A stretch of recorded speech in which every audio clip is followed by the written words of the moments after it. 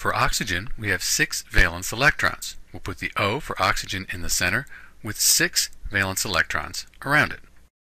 Remember, valence electrons are the electrons that are involved in forming chemical bonds with other elements. That's why they're so important in chemistry. We can find the number of valence electrons using the periodic table.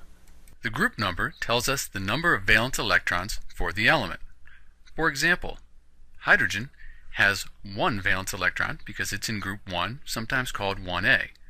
If you look at group 2 or 2a, you'll see that those elements have 2 valence electrons.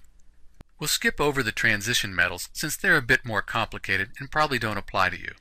We'll go to 13 or 3a, which have 3 valence electrons, then 14 or 4a, each of those elements in group 14 or 4a have 4 valence electrons, all the way up to group 18 or 8a, which have 8 valence electrons. Oxygen is in group 16 or 6a, so it has 6 valence electrons.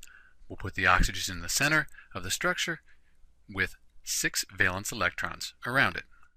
So that's the Lewis dot structure for oxygen. This is Dr. B, and thanks for watching.